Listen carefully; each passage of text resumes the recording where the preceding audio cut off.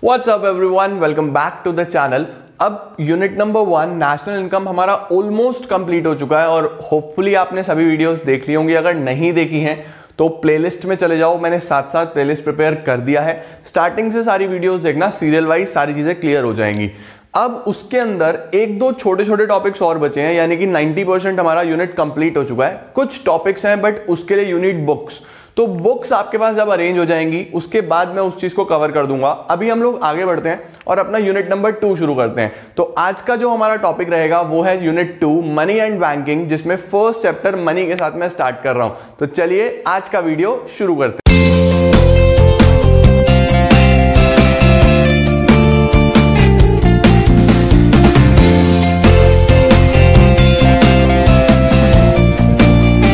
तो first chapter शुरू करते हैं और फर्स्ट चैप्टर में जो सबसे पहला कॉन्सेप्ट है वो है बार्टर एक्सचेंज। चैप्टर का नाम है मनी।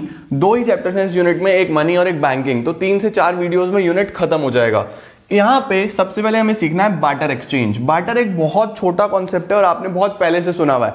बार्टर एक्सचेंज क्या होता है? एक ऐसा सिस्टम या एक ऐसा पोजिशन, एक ऐसी सिचुएशन जहां पे there is exchange of goods for goods. यानी बहुत पहले जब पैसा नहीं हुआ करता था या कोई और मीडियम नहीं हुआ करता था तो गुड्स को गुड्स के साथ एक्सचेंज करा जाता था। जैसे कि सपोज मिस्टर ए के पास व्हीट है और इन्हें राइस चाहिए, और मिस्टर बी के पास राइस है, इन्हें व्हीट चाहिए, तो ये एक दूसरे के साथ इसको एक्सचेंज कर लेते थे।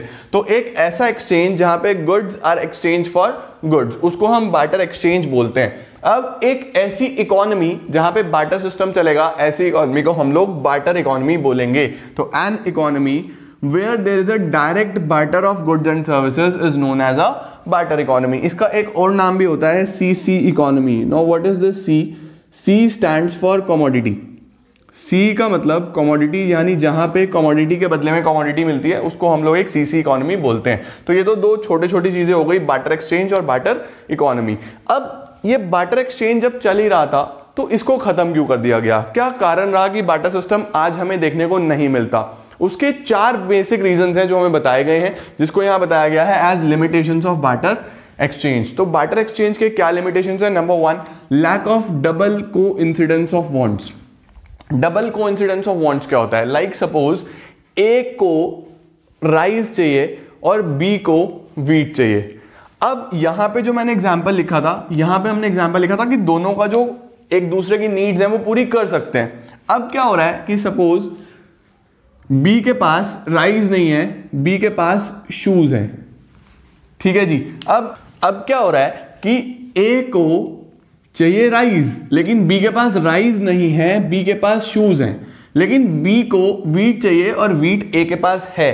तो यहां पे बी की तो नीड्स पूरी हो रही हैं, लेकिन ए की नीड्स पूरी नहीं हो रही। यानी कि एक के इंसान को जो चाहिए वो दूसरे के पास है, लेकिन उसके बदले में जो ए को चाहिए वो बी के पास अवेलेबल नहीं है। और ऐसा होता भी है कि हर बार दो सेम लोगों की नीड्स एक जैसी होना पॉसिबल नहीं है। तो ये डबल कोइंसिडेंस हर बार पॉसिबल नहीं होता।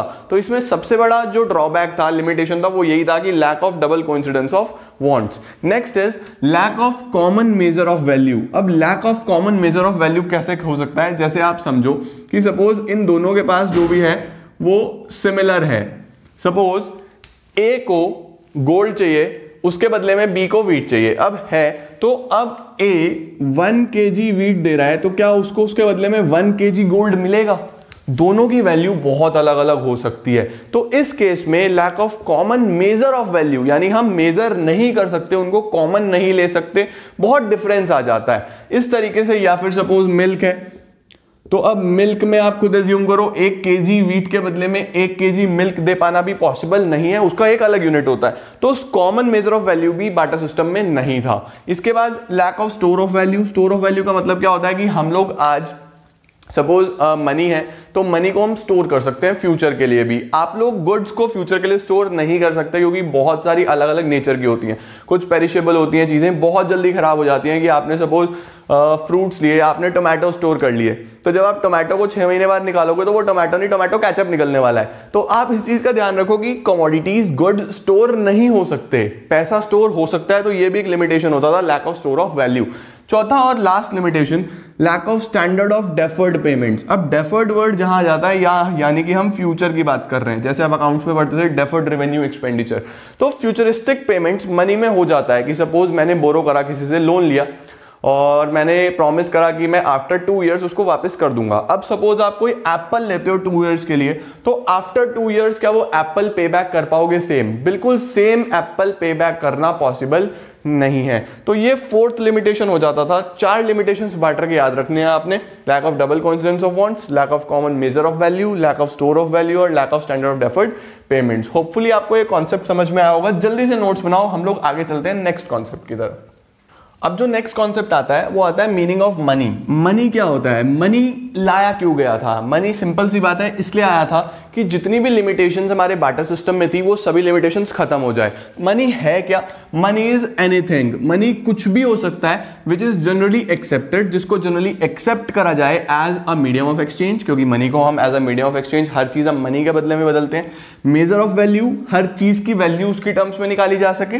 स्टोर ऑफ वैल्यू, जिसको स्टोर भी करा जा सके, and which act as a standard of deferred payments. तो मनी कुछ भी हो सकता है which is generally accepted as medium of exchange, measure of value, store of value and standard of deferred payments. देखा जाए तो वही 4 चीजें जो बार्टर की ड्रॉबैक थी वो मनी ने दूर करी, वही मनी की डेफिनेशन में आ गया। अब इसी तरीके से मनी क्या क्या फंक्शंस परफॉर्म करता है, ये वाला चीज आपके सिलेबस का पार्ट नहीं है, बट फॉर योर नॉलेज मैं बता रहा हूं, एज वेल एज आपको पता होना चाहिए। उसके साथ साथ अगर कुछ लेटेस्ट सिलेबस में चेंजेस आएंगे तो मैं बता दूंगा। राइट नाउ आपको ये नहीं पढ़ना है, सिर्फ वैसे ही समझ लो। फंक्शंस, कौन से फंक्शंस हैं जो मनी परफॉर्म करता है? 2 फंक्शंस होते हैं, एक प्राइमरी और एक सेकेंडरी। तो प्राइमरी में स्टार्टिंग वाले 2 फंक्शंस, पहला कौन सा? मीडियम ऑफ एक्सचेंज, यानी मनी को बदला जा सकता है किसी भी कमोडिटी के बदले में। मेजर ऑफ वैल्यू, हर चीज की वैल्यू हम मनी की टर्म्स में लगा सकते हैं, चाहे वो कुछ भी हो, चाहे वो मिल्क हो, गोल्ड हो, फर्नीचर हो, कुछ भी। उसके बाद स्टोर ऑफ वैल्यू, मनी को आप फ्यूचर के लिए स्टोर कर सकते हो। उसके साथ साथ स्टैंडर्ड ऑफ डेफर्ड पेमेंट्स, यानी कि फ्यूचरिस्टिक के लिए भी, कि सपोज आपने कोई लोन लिया है तो आप उसको फ्यूचर में पे बैक कर सकते हो, आप EMIs पे काम कर सकते हो। तो ये सब पॉसिबल हुआ ओनली बिकॉज ऑफ मनी। ये सब मनी के सेकेंडरी फंक्शंस में आ जाता है और प्राइमरी फंक्शंस में मीडियम ऑफ एक्सचेंज और मेजर ऑफ वैल्यू। तो मनी का डेफिनेशन और मनी के फंक्शंस नोट डाउन करो और हम आगे बढ़ते हैं चैप्टर में। लास्ट कॉन्सेप्ट, चैप्टर हमारा खत्म, लास्ट कॉन्सेप्ट इतना, ये नोट डाउन करो आप। अब चैप्टर का लास्ट टॉपिक डिस्कस करते हैं जो है मनी सप्लाई। मनी सप्लाई काफी इंपॉर्टेंट टॉपिक बन जाता है 1 मार्क के लिए, एग्जाम में 1 मार्क का पूछा जाएगा ये आपसे। तो मनी सप्लाई होता क्या है? It refers to the total volume of money, this is the most important thing in this. Total volume of money यानी कितना पैसा हेल्ड बाय पब्लिक, पब्लिक के पास है at a particular point of time, कि एक पॉइंट ऑफ टाइम पे public के पास कितना वॉल्यूम ऑफ मनी है, उसको हम लोग क्या बोलते हैं? Money supply. अब it is a dash concept. आप मुझे बताओ कि ये कौन सा कॉन्सेप्ट है? ये स्टॉक कॉन्सेप्ट है या ये फ्लो कॉन्सेप्ट है? जल्दी से 2-4 सेकंड लो, दिमाग लगाओ और बताओ ये स्टॉक है या फ्लो है? It refers to total volume of money held by public at a particular point of time। एक पॉइंट ऑफ टाइम पे है, बिल्कुल सही, ये एक स्टॉक कॉन्सेप्ट है। स्टॉक कॉन्सेप्ट ही वो कॉन्सेप्ट होता है जो पर्टिकुलर पॉइंट ऑफ टाइम पे होता है। इसके बाद इसके क्या क्या मेजर्स आए, मेजर्स ऑफ मनी सप्लाई, ये आपको लर्न करने हैं। आपको पता होना चाहिए कि कौन कौन सा मेजर में क्या क्या आता है। तो मेजर्स ऑफ मनी सप्लाई में M1, M2, M3, M4 4 measures हैं और इनके अलग अलग कॉम्पोनेंट्स हैं। M1 में क्या आता है? Currency and coins held by public, public के पास कितना करेंसी और कॉइन्स है। दूसरा डिमांड डिपॉजिट्स ऑफ सीबी यानी कमर्शियल बैंक्स, की जनता ने जितने भी पैसा कमर्शियल बैंक्स में रखा हुआ है in the form of demand deposit. Demand deposit का मतलब जो चेक के थ्रू हम लोग कभी भी पे कर सकते हैं। और तीसरा other deposits with RBI। Other deposits में कुछ गवर्नमेंट का पैसा होता है RBI के पास, कुछ फाइनेंशियल इंस्टीट्यूशंस का पैसा होता है और कुछ पब्लिक इंस्टीट्यूशंस का पैसा होता है, वर्ल्ड बैंक का, IMF का, कुछ ना कुछ पैसा स्टोर करा जाता है अदर डिपॉजिट्स विद RBI, ये इसमें आ जाता है। उसके बाद M2 में क्या आएगा? M2 में M1 यानी ये सब plus saving deposits with post office saving banks. Saving deposits with post office saving banks, ये एक नया कंपोनेंट हमने इसमें ऐड करना है। ये हमने इसमें क्यों नहीं रखा? क्योंकि इसके अंदर चेक फैसिलिटी अवेलेबल नहीं होती, तो ये बहुत ज्यादा लिक्विड नहीं हुआ, तो इस वजह से इसको यहां रखा गया। इसके बाद M3 में क्या आएगा?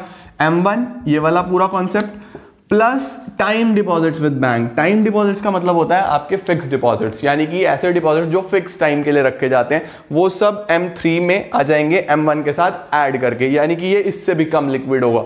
और एट लास्ट हमारे पास आता है M3 ये वाला component plus total deposits with post office saving banks. Total जितने भी डिपॉजिट्स हैं पोस्ट ऑफिस सेविंग बैंक्स के पास, वो सब इसमें जोड़ दो, वो M4 का पार्ट बन जाता है। इसमें आपको ज्यादा दिमाग नहीं लगाना है, आपको सिर्फ कंपोनेंट्स लर्न करने हैं। It is more of a learning concept. M1 में क्या, M2 में क्या, M3 में क्या और M4 में क्या। तो होपफुली आपको मनी पूरा समझ में आ गया होगा। आप इजीली अपनी बुक से इसको पढ़ पाओगे जब भी आपकी बुक्स अरेंज हो जाएंगी। तो इसमें यही सब है, मनी पूरा चैप्टर मैंने आपको कवर अप कर दिया। इस वीडियो को ध्यान से समझ लो, बहुत अच्छे से नोट्स बना लो, और नेक्स्ट वीडियो में हम लोग डिस्कस कर लेते हैं बैंकिंग, जो कि इस यूनिट का दूसरा चैप्टर है। वो एक वीडियो में पूरा नहीं होगा, वो लेंथी टॉपिक है, हो सकता है 2, हो सकता है 3 वीडियोस भी लग जाएं। तो that's all for today. I hope आपको वीडियो अच्छी लगी होगी। Thanks a lot for watching, और मिलते हैं आपको कल 8 बजे।